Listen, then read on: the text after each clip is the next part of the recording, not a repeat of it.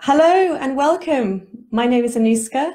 Thank you so much for joining me on this Facebook Live, or if you're listening to the replay. It's great to have you here, wherever you are in the world, wherever you're listening from.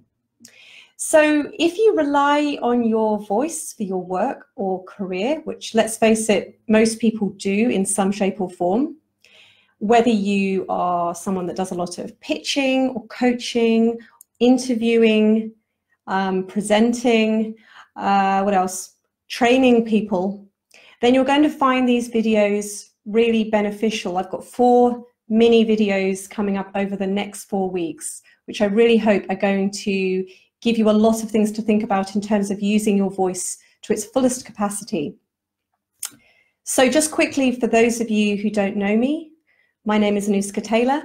I have been training singers and speakers for over a decade to find the full potential of their speaking, their speaking or their singing voice actually, and helping them to find that unique voice that we all have. And I work with people both in a sort of technical capacity, but also I look at the sort of voice psychology as well, which just gives you a much deeper understanding of what's going on. So over the next 4 weeks, we're going to be looking at articulation. And this is really, if you don't know what that really means, it's the process by which we form sounds and words. And why learning to fully and intentionally articulate is going to make your speaking much more effortless, clear, and powerful without a lot of physical effort on your part. Maybe a little bit of mental effort to start with, but much less physical effort.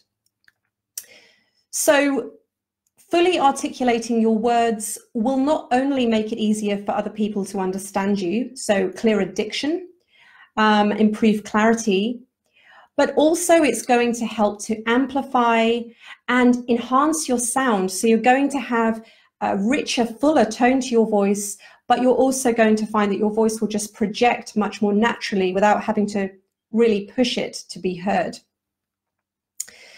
So in order to articulate, we must use what we call our articulators. Now, if you don't know what an articulator is, in terms of the voice anyway, I'll just name them for you. So we have the jaw, the tongue, the teeth, the lips, the hard palate up here, the soft palate, which is behind the hard palate, and also the gum ridge here, or the alveolar ridge. So these are all what we would call the articulators. Now, what these articulators do is they actually change the shape of the vocal tract. So I'm just throwing loads of words at you at the moment. The vocal tract is essentially the tube that runs from the larynx or the voice box. So as a man, you have an Adam's apple, but as a woman, if you just put your fingers on your throat and speak, you'll feel your larynx kind of bobbing up and down. So it really runs from there to your lips, and it's just this tube.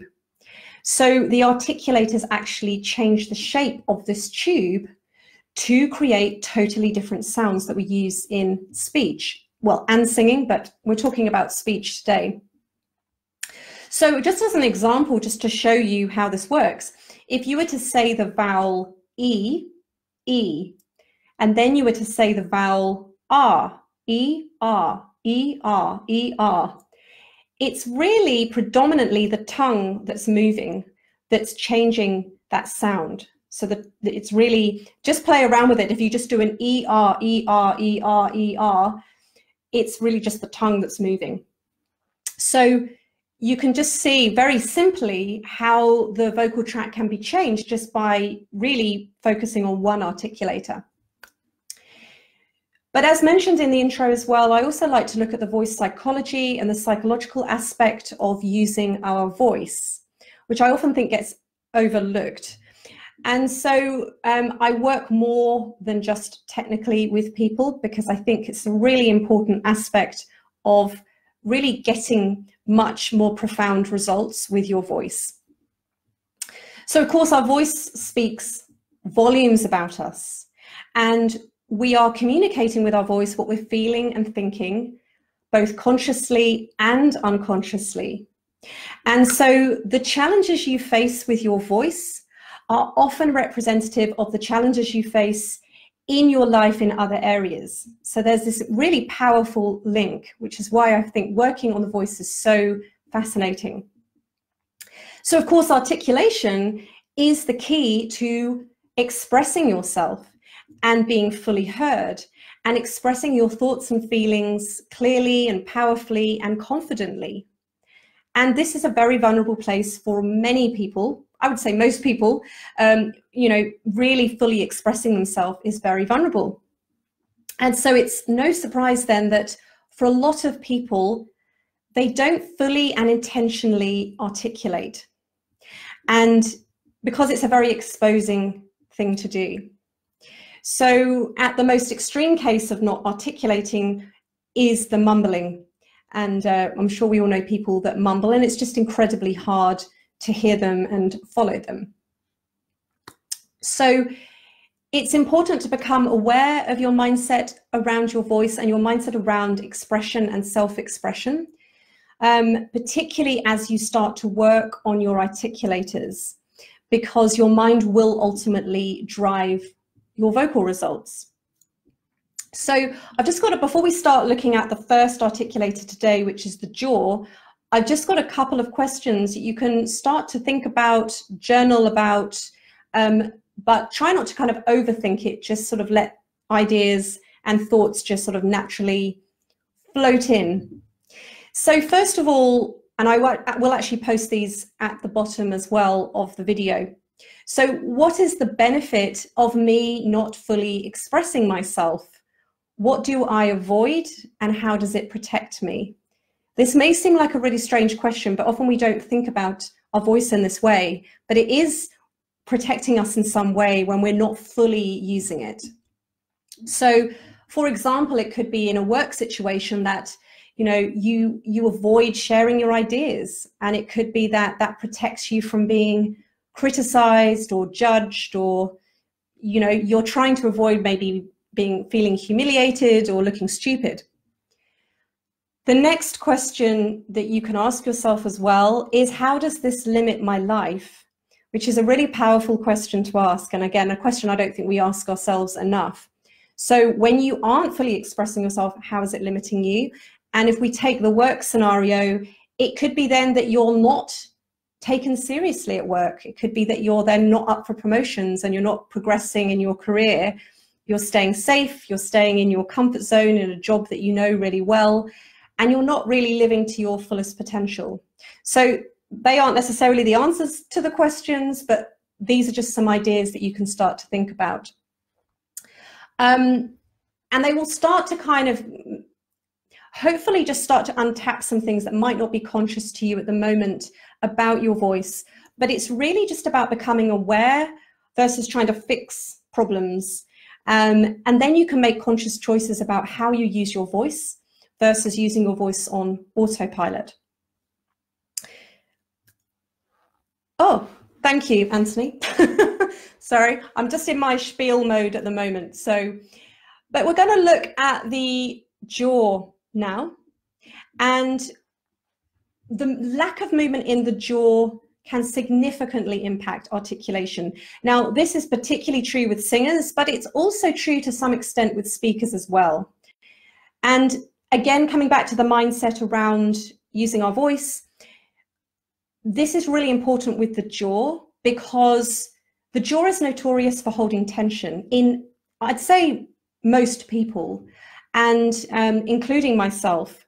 And so particularly when we're stressed, when we're worried, when we're anxious, and also when we're angry, we hold a lot of tension in our jaw. Now, often people don't realize that their jaw is tight until they start trying to open it. Because if you're just used to your jaw just being clamped shut all the time, and you've just found a way of moving your jaw or not moving your jaw, then you might not even particularly be aware that it's a problem, because of this emotional component that I sort of spoken about briefly a minute ago. So how many of you know that you hold tension in your jaw? And I absolutely do myself. I have to do a lot of work on this myself. So I'm talking from experience here. Do you grind your teeth at night? Does your jaw ache when you leave it open? You know, so if you're at the dentist, and I struggle with this too, my jaw always really aches if I have to be in the dentist chair for more than about 5 minutes. Does your jaw crack when you yawn? So these are all signs of tension in the jaw. Now, just in terms of the jaw, very briefly, the jaw is a single bone. I think some people think there's jaws, but we have, not like Jaws the shark, but jaws. But we have one single bone which comprises the jaw, and it's connected to the skull by the TMJ. And the TMJ is actually situated just in front of the ears here.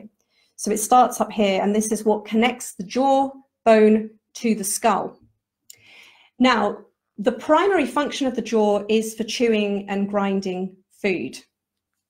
And the chewing and grinding food muscles of the jaw are located in 2 locations. So we have muscles here called the temporalis, or the temple area, so just sort of next to your eyes. And then around, if you actually hold your teeth together and tense, you'll feel a bulge here, and this is called the masseter.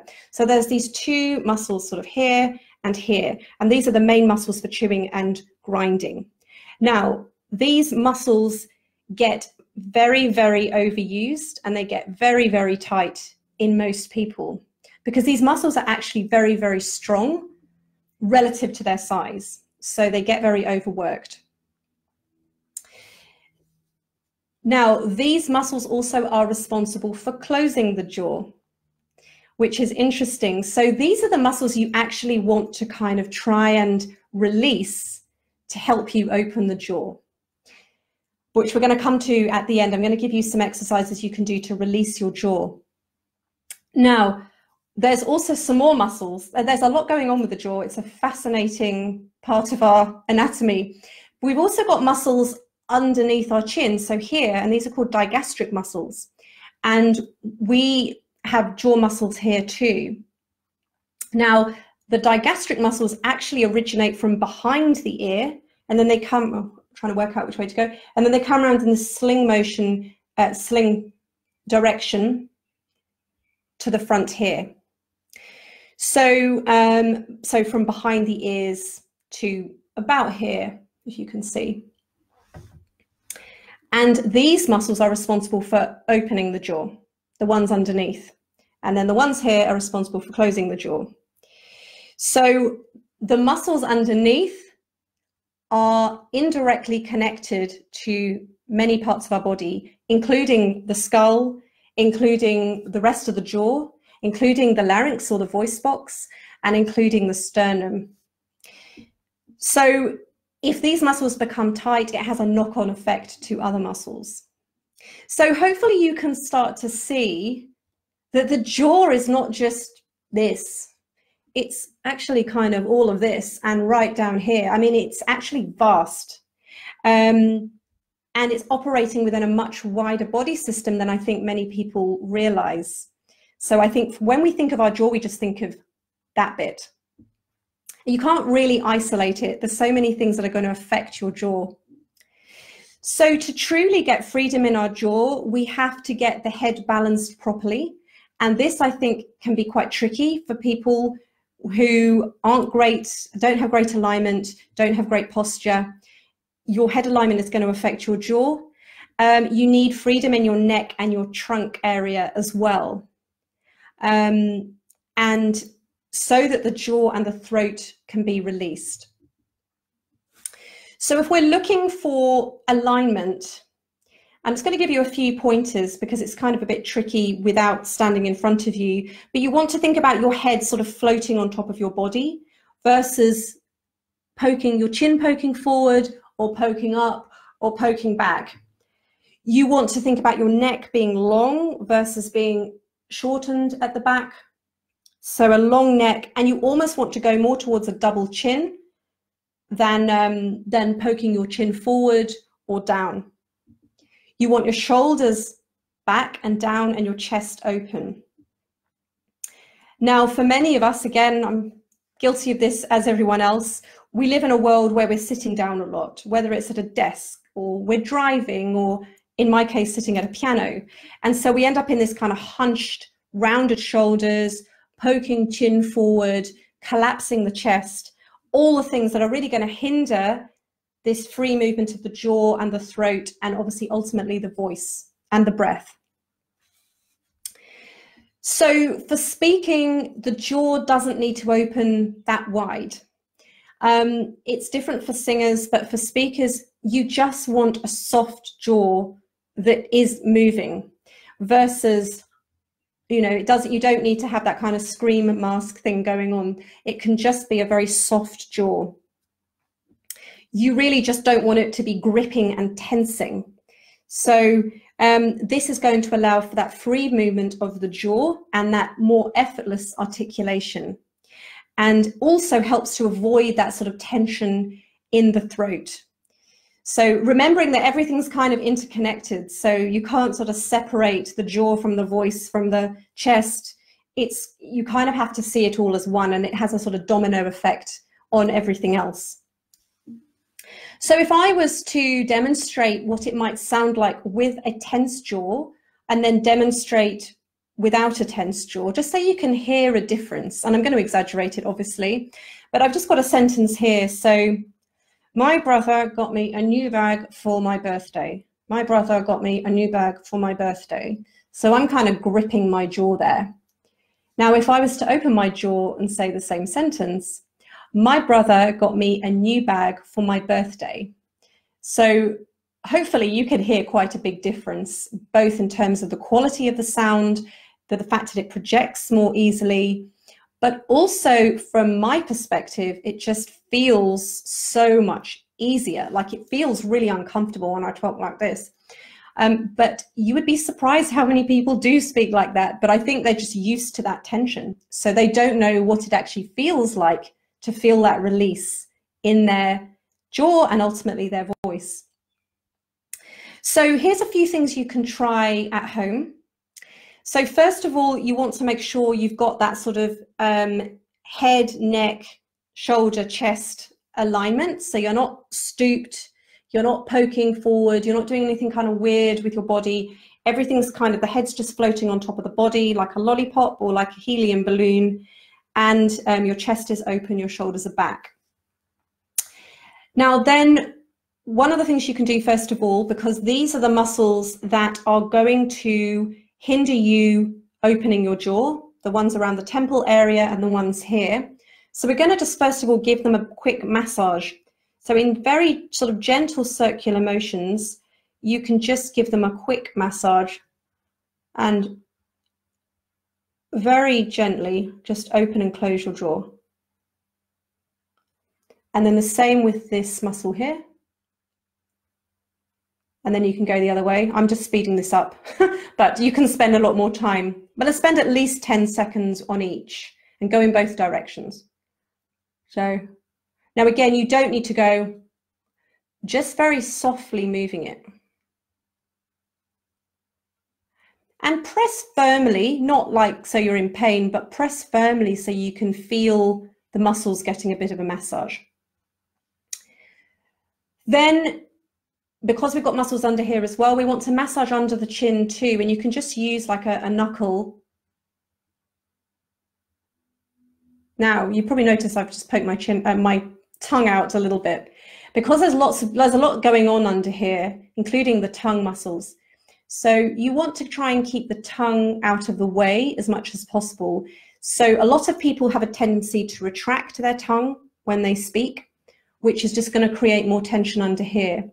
So what you want to do is actually just try and keep it relaxed. And one of the easiest ways is to have the tip of the tongue against the bottom lips.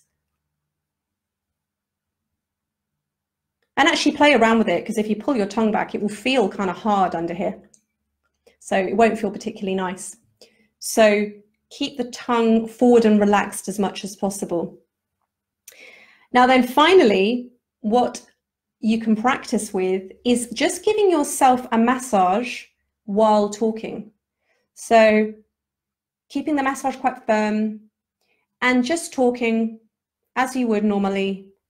Now this does two things, because firstly, we are prompting the jaw muscle here, the masseter, to relax, but also we're reminding ourselves to actually open the jaw slightly. So we're not like this. So we're just keeping it nice and soft. Now you can also do it up here as well, remembering that the jaw is kind of all of this. But speak at the same time and see if it makes, actually you could do them both at the same time, but maybe just do one at a time, that might be better. As I say, many people, I work with so many people that don't even realize that they don't open their jaw, and they don't realize their jaw is tense because they're just so used to not opening it. So they don't even have any real feedback of it. And then it's only when you start working with them and trying to get them to start opening their jaw, they're like, oh, that actually really hurts, or it's really uncomfortable, or they think they're opening the jaw, but they're not. So another thing you can do as well while you're doing this is to practice in front of a mirror. So you can actually make sure you are actually moving your jaw. Because if you're not used to it, it's going to probably be a little bit weird to start with, but I promise you it will make such a difference on so many levels to your voice function. But as we're talking about articulation here, it's going to make articulating and using your jaw so much easier. But it's also, as you can see, it's got a knock-on effect to so many other parts of the body as well. So I hope that these are just little quick videos that I'm doing. So I hope that that's giving you some things to think about. If you have any questions, please feel free to post them, and I will answer them either underneath, or I can answer them in the next video. So next week, we're going to look at the tongue, which is probably the most important articulator that we have. So that's going to be very interesting, because I think many of us don't really know much about our tongue. So anyway, I look forward to seeing you same time next week. And yes, feel free to ask me any questions in the meantime. Thank you for joining me.